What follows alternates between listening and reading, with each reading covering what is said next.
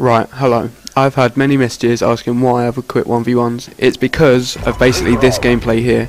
I find them way too easy now because everyone knows all the spawns, so whoever gets the first kill wins, as you will see here. This Maz guy is a good player. I met him in a random free-for-all.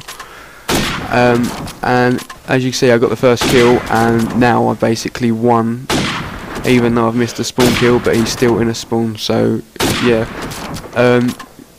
This will probably be the last video of a 1v1 I ever upload.